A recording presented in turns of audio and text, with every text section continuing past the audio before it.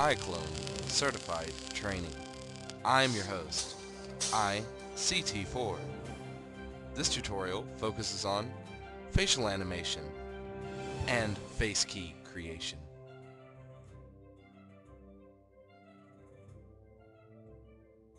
For this example, I'm going to show you the Jimmy Toon avatar that I already have saved with the wood texture so you can clearly see the morph of the face itself. I'm going to quickly add some facial animation to my character by going to the Animation tab, the Facial Animation selection, and then hitting the Record button to directly record the audio into iClone. I'm going to record the line, "I'm a real boy." That sounds good. And now I want to create some face keys for my character and make his nose grow. This can be easily done by selecting the Face Key button to open the Face Key menu. This new feature in iClone allows you to create facial keyframes, but to see these keyframes, you'll want to open the timeline. There are two sections to the Face Key, Muscle and Detail. In Detail, you can see that you can select the right face, the front face, and the left face. In these selection modes, you have the ability to grab individual nodes on the face and edit them. But again, to see these keyframes, we'll need to open our timeline up. So I'm going to go ahead and do that now.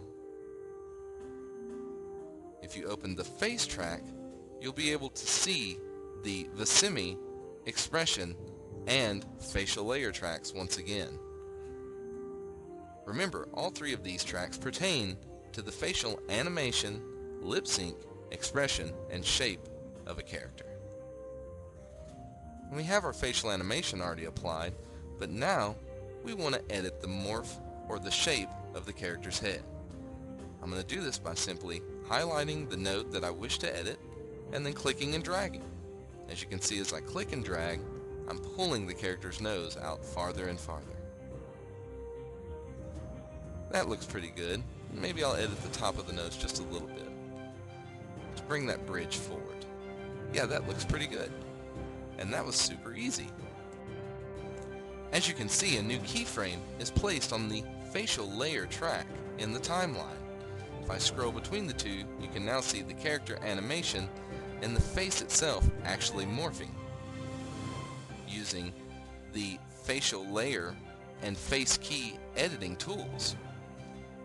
What you'll want to do to create this expression is select the muscle mode in the face key menu from the top. This will allow you to quickly and easily select solo feature muscles of the face and edit them all at the same time. I'll select muscle, and then I will scroll forward in time on my timeline to create a new keyframe.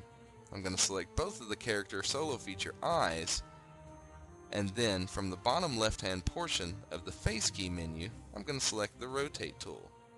As you can see, I rotated both of my character's eyes down at the same time by clicking and dragging. Now I want to make him look a little bit more surprised, so I'm going to rotate the eyebrows up. As you can see, that's going to give our avatar a more surprised look. And of course, to finish it off, I want to drop his jaw, making him look extremely surprised at seeing his nose grow to that length. Yeah, that looks good. As you can see, another keyframe was placed on the facial layer track on the timeline, creating both a morph with our growing nose and an expression with our additional keyframe. Facial animation has never been easier to create in iClone, and facial expressions have never been more fun to create inside the real-time production environment. As you can see, our Jimmy Toon avatar now has a very strong facial expression and an edited face shape, and we were able to do this quickly and easily using the new Face Key feature.